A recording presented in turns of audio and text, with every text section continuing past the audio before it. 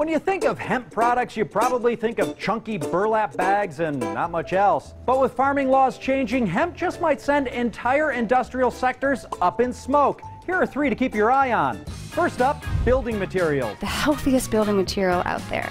It's called hempcrete. Sustainable designer Joni Lane says hempcrete has advantages over traditional fillers. This insulation makes up the entire wall cavity, which is essentially mold resistant and fireproof. As in, you can't set it on fire with a blowtorch fireproof. The next industry that might get baked by the bud? I've got one word for you: plastics. Except biodegradable plastics that won't destroy the planet. Okay, that's 7 words, but still. A good test of hemp composite's performance attributes?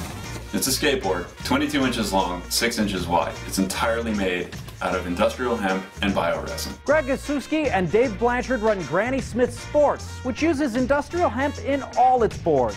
The Flex has a very lifelike response, very similar to a standard skateboard with amazing pop, but the durability is unmatched by other skateboards. Finally, hemp can enter the high-tech realm of superconducting materials. Graphene is a layer of graphite that's only a single atom thick. Clarkson University professor David Mitland says you can make an even better superconducting material using hemp. The material, though quite different from graphene for a supercapacitor, perform identically, if not perhaps a little bit better. So how does that affect you? Well, it could mean faster charging batteries and more densely packed computer chips, all completely biodegradable. So pass that Dutchie. Bubbling up hemp innovations is what's the deal.